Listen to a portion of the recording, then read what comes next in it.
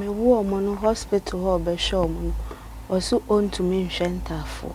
ti bra mo yi free hospital ay ko fie no na wasesa ne nyema nyina akọ Abrama yemra radio di meditasu Abrama bawaba heti buamio radi amabatu miaye wejuma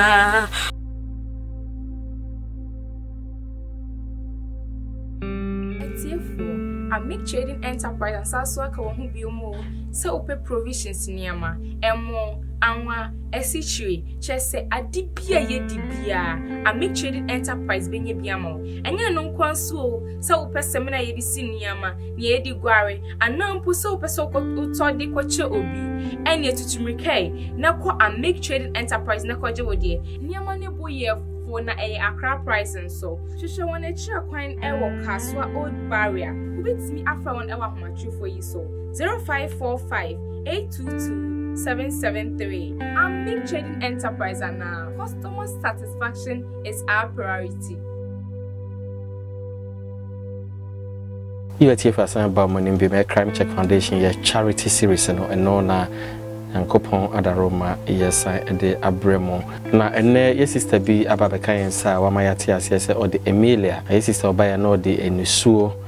na nkwada mienu fe bi eka ye sister mi ate asese ne ma wo hwe ye sister ye nim na hwe nkwada na nim so a Lena na Lillian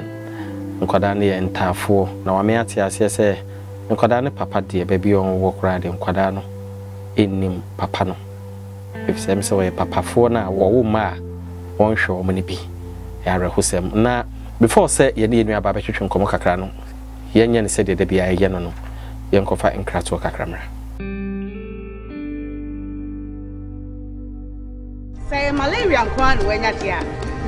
enkechi malakio etu asiente nom enkechi malakio ne ntu malaria se ma wontem etu fever se enkechi edro ya koda woni fie dumienu ennum bi maami a wafefro ne oba a wo ma koda nufo munyina mo ntube ennum enkechi malakio ba fira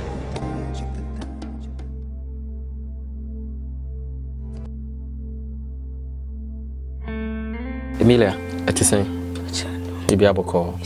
yo o mani almost so pa uso ba penny ono na de Lillian and Lena Lillian what did you say and I also 13 years tumunyina mo ba the same day the same time yo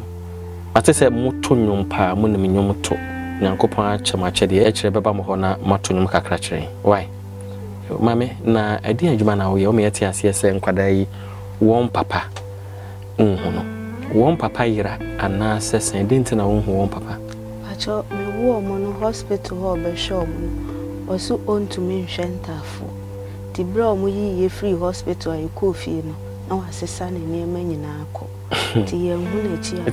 before semester akọ na bisa ne de best me bisa ne bi me nsem ne bi wo ha wote a udwen ho a wonte ase ubisa ho se nipa de bi wo ha sebe nyame a won nimi nyame se nyankopon achew entafo ye nhira a enipa pi epebi no obi anya bia ono nya wom no ko hospital ko hu wom se asema ye sister yikan se no credit a ne chese aya ahomete na wakwa ko hu ntafo na wadwane dia ene na menyi ne se nyankopon yesom no eno na wo som no aja baby a obi asa wutie ya if se ahokyere no etesen krampa nyame na enhwe enkwada na eno achi na mu hu no na de no aye wunim na busuafo akasa anamo be na watu afa ho bacho mema mo ka kire mi se ntafo de ye ntwe manso wo mu nti ma okwa yinja o na nyame na ehwe nipa nti 13 years nko anu ahankwada efie nye ti medimiti apempem sa edwuma bi a menya 30 cent menya accident wo mebo ti me ye gidigidi kakra na aka me ti security adwuma no mu na agya nyame adom me call ye this year na manya 3 years ago. So you security woman. Adwuma aye no. Bachane. E wo hefa? Pentecost sorry. Bachane. Na katua. Pentecost prayer center. Prayer center. Bachane mekanisa. Okay. Na katua no to say. Bachane katua no e dey bi omo maki 15 cedis. 15 cedis. Ti mo so me so a ombetete yen lorry fare ni ade ado beba na aka wonsambia 4 million. Na 4 million the we dey intimidate hwe nkwadai 4 million me twa feeding fee classes books na ade ti me madam no 100 cedis na books no so kakra na matoto de ebeka no so no ane ye di hwe fee ni ade na hina mote bacho yo millennium nyom junction kaswa na se enyenye wetima haidan ana bacho me haidan hwe so mame bacho ana ne nkwada etim sen na tie self contained light ni ho na light ni ho sebe aboa bi bewura ho ana bibia obe dan hu mo ade nsuo to a omo ba bate nyame adom na me na bo mo ho ba Intimi call night. Nyambo next week kura on the 19th program of her yeko nso so amenyi obi omo na behwe ne kasachire futu na mede amom. Yo na bema ben wo bema bia ne no ho ana waware ukunu ne yiraye no ono nso so mu kakra. Bema mkofa no nso ono nso so wo yire. O yire. Acha nso na menim ti akira me hu ye ne na mempese mesia konsohwe a mekomu ne bi na ma metwa. We dey hu so oyere unim so oyere na won so obekan won so udi open here. Pacho na menim ono so anka no kra nkyere me ti oba me ho Sunday nti opie se okota ade okoto nsu ti na me so me wo dan ba kum na mte so oye ko ti ko no mu na ma me hu se oyere to call no na te so ka che ne yere se me do anasesen we dey hu se ne yere oba ne frɛ no ɛna ɔka che obisa ne se wadidi ana ɛna ɔse an wadidi na obisa so di dan anko ye aduane asi ne ho nti ɛhɔ nom na ɔka che nso onye na no onye ono nko ana ɔmma nti ɔba na ɛna mka che ɔse na ɔwɔ yere na ɔba be ebe opese unhu me mmobo ne nkula ni baabi a ye hye wo a wunya bi maye na wo sian ba wunya bi mamo nso pacho da bi na fe odi na chi side ana ware na oka so be ware no nti na menim se de na nani abre na menim se mo bi wo ho a me nso obetumi de aboa me ne nkula no ti sai na owo ba se ne onka hu kura pacho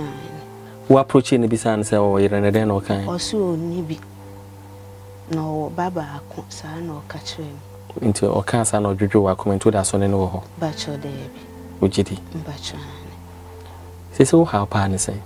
da sisi a me how pa de me how so o how so pa ojidi because me twa mani ba bia to da bia bible akenka na me de aye afutu ama me ho ma chechere me ho re minim se bere ne so nyame beye na o how ne se neti a o se so da nkola igumi so kola mienu ombedi ombehye we kura ka abo no onam ho nante a ma misisi oye bibi kakra wa bere we suso anadwo o ma wonna na so mama so me wu ni nyina nkola bere na from hospital yeni kan Lillian ana udenie Lillian ada na unfa no nko hospital no mo sheda enhwe ne ye omoko hospital sa hospital ye be akawe ha omo ma ye betwa S3 se omo hwe ye di kokwa lebu ye se bibia ne kase be bia amu na ebetimi aye se bia ntini no sa de bi ada ho a moja ni ntimi mfu a ebe ha ne kakra nti machine so kono so bebi obetimi anya infect ena wusa nti onu moduro no so bebra obetimi anya infect nti ye kwa omo ma ye duru ena minsu me hu de meye na oh ye ho nso hu de obeye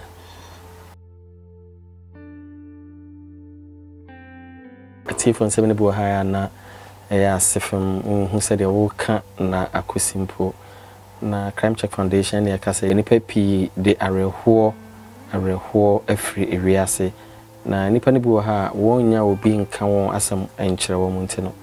na ɔmo de moa saa na affect wɔn na affect nkwada wɔn de ɔmo aba wiase wohwɛ nkwada yɛ si hɔ nkwada fɛfɛfɛfɛfɛ na wohwɛ sɛ mo da cement so baabi a sɛbe hwɛ so ma me nim sɛ de hwɛ so ma me ɛteɛ ɛwɔ yeman yi mu nso aba ne saa because papa wo de ɔmo ba wiase nkwada fɛfɛfɛfɛ ɛyɛ irresponsible ɛba ne sɛ ya na affecting nkwada no na nkwada no nso wohwɛ ɔmo wotum sɛ Nyankopɔn amom akyɛdeɛ bi wɔ ho nso Nyame de ma na wanya obi ama na polish na ama wanya obi ama na mpiawa na akyɛdeɛ no na ano awu te sɛ sekan afi odi twade a enye yie ɛno nti na Crime Check Foundation no ma bi sei anansɛm bi sei ɛba yɛ nim a ayɛ a yɛn so yɛtu di akyire sɛ de bɛyɛ a nipa a wɔkɔ saa ahokyere mu no yɛhwɛ kwan a yɛne yɛadɔfo ebetimi aboa wo mu na Emilia abansɛ na wote yɛn ka wode wasɛm ɛbɛdan mpacho na me wɔ adwuma ti baabi a me post na me ti dua bi ase ti me te hɔ na me di areho a me su na me ti ne su nti me braba kwan ne wɔ adwuma ye frɛ ne Collins to oba na o se ada wusu wo yare ɛna obetena me nkyɛn na me di me problem ɛma no ɛna o se wi ase no o ka o ha wo sha wunya boafo na ɔno so wɔ ne papa bi ɔtae hwɛ ne paa enti menje ne number na menfrɛ ogidi sɛ Nyame betimi afa so na waboa me ne me man nti sɛ wo ka emoa bɛn paa wo na wote ho emoa bɛn paa na wo gidi sɛ nya betimi aboa wo ne nkoda yi dada de di kan ye me school no manya hwefo an hwɛ me bi to anko school nti man ko bi ti me pese me man so mensu Emilia mensu omo ma sesa Nyame nti Nyame akyɛw ma de ema ne hawo nti den pa na opeka kyerɛ me dad de me pen sɛ nkola no omo school bedi mu so beti me nya adwuma bi ametuma ye na me so me de apia omo atiko Tifo nsɛm ne bo ha na ɛyɛ ahomete sɛ de ka no sɛ ɛna 4 million oje 400 Ghana cedis na na wohwɛ 400 Ghana cedi a ɛden na ɛbɛtɔ ɛsensa enye adwuma no enedi nti na adwuma no nya kora sɛ so ɔtena mu saa anadwo security no de nkwada agya hwɛ so ma me Nyame na kita nkwala ya besi sei na baabi ya edu no obi nim de besi nti no megidi sɛ ba ne sei na sɛ yɛn so yɛtimi yɛnya ɔdɔ na edipiom sɛ de ɛyɛ ɛsom nkyerɛkyerɛ no ɛkyerɛ na yɛnyinara yɛn taku ɛne ɛsimpo abekɔm no na Nyankopɔn ɔno nso wahwɛ so na ɔde ɛhyran efsɛ ɛna wawo nta ɔte ne so die na wahu sɛ ɛden ɛna ɔno asa da ne agya efisɛ papa ni hɔ nti papa no monte ne nka biem kra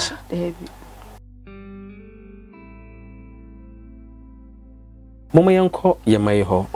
Lina ena Lillian na onso ye no mo twetwen komo yanko Lina so first Lina it saying yanko yo eden ne how a ugidi say unya betima boa wo school no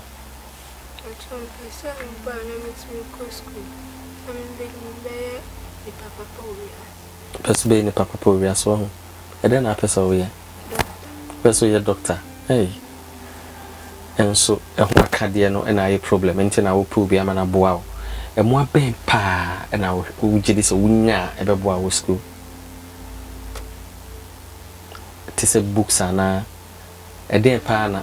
wunya ebetima boa mo etima be doctor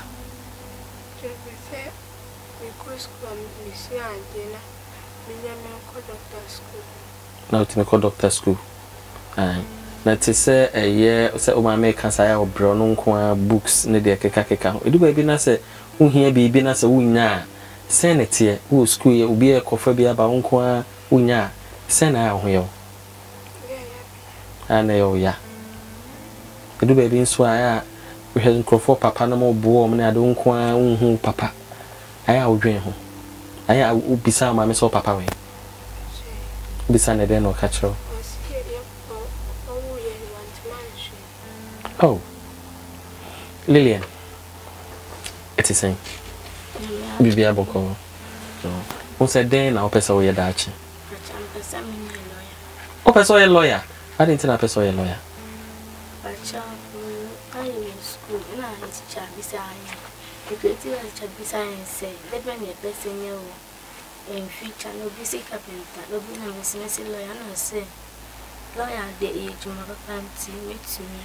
so na wa bo ho modern school there na edu ba bia said na bibi Lillian no mabi wa ha wo hia wunya de toso me no o papa obebo ahonso a oni ho aya obisa o maame baby a papa wo o catch so papa eni ho aya na ho ye o sen ede ne mane ye o ya so obi a papa ko no so ayo na ma no kwa no kwa obi a ni ho sa obebo so mu yese motonyo pa epese motonyo emai monto mai ma wodi aprama yemra radio di meditasu aprama pawaba heti buamio radi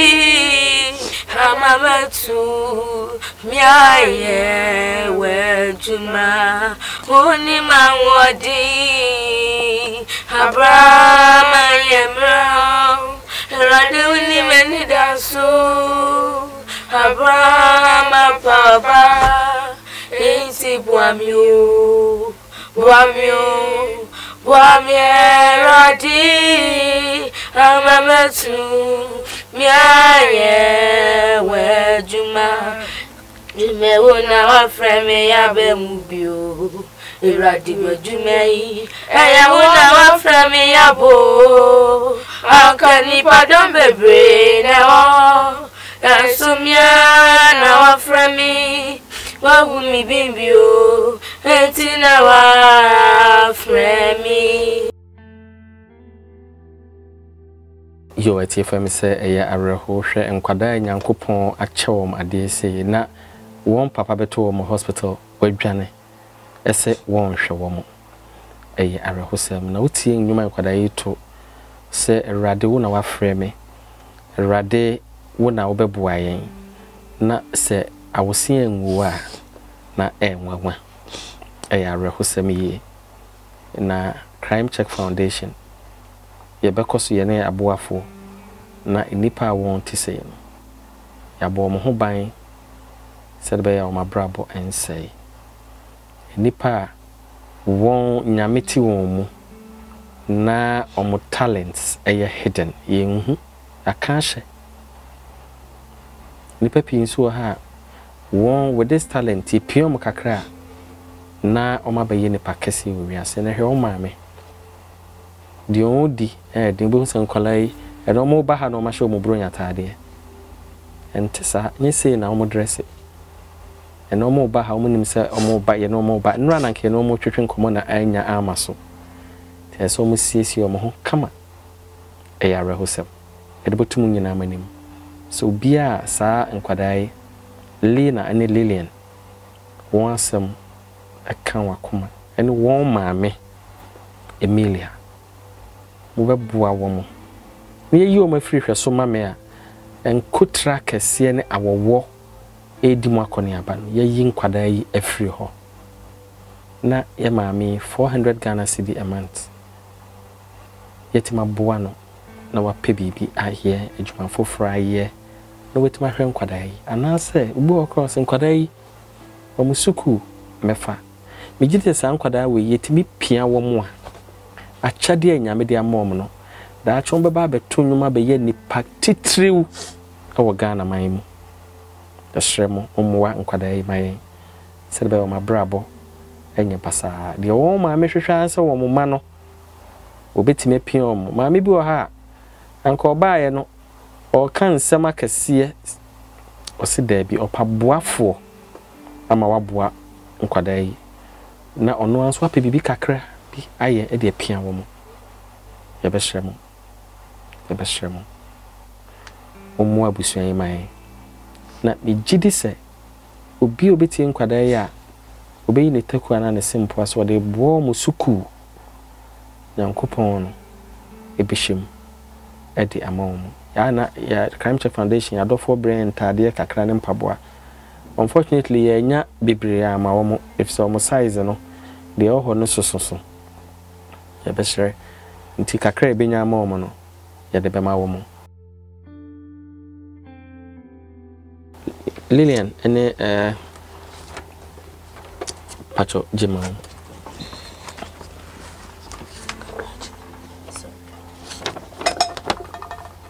your tea for said the medical car you know ye nya enorma dodo exercises no esoso na slippers kakra no shoes ay nya ye no ye sister Priscilla wo USA na Shamsad you be a ono so no otai ebrain enorma na ntade enso no sister Priscilla wo US akosua nkansa wo Denmark na Shamsad biem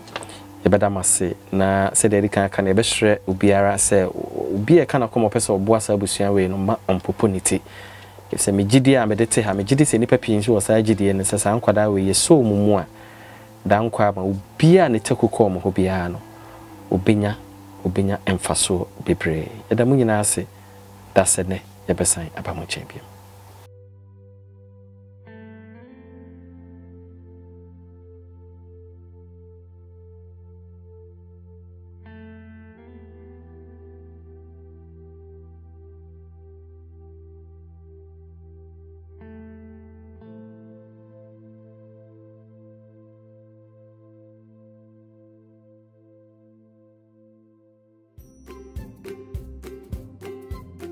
I'm home. Daddy, please, can you do something about this? It's so hot in here. Emily, why is it so hot in this room? I've called the roadside AC mechanic. He claims he had fixed the fault. But as you can see, the AC is still blowing hot air. Ajwa, you should have called Pro Air. They're the best AC and refrigeration service provider in Ghana. Their services include sales and installation of all kinds of ACs, including splits, cassettes, and central units. They also specialize in repairs, maintenance, ductworks, piping, ventilation and AC designs, and refrigeration of all kinds, ranging from repairs of fridges, blood banks, building cold rooms, electric wiring, car ACs, etc. Their headquarters is located on the Fanofa Link Road, opposite Nadia House, Kokomlemle, Accra. They can be reached at 031-229-5201 or 030-224-7644 or 020-813-2886. You can also visit their website at www.proairacsystems.com. Pro Air, the difference is the chill factor.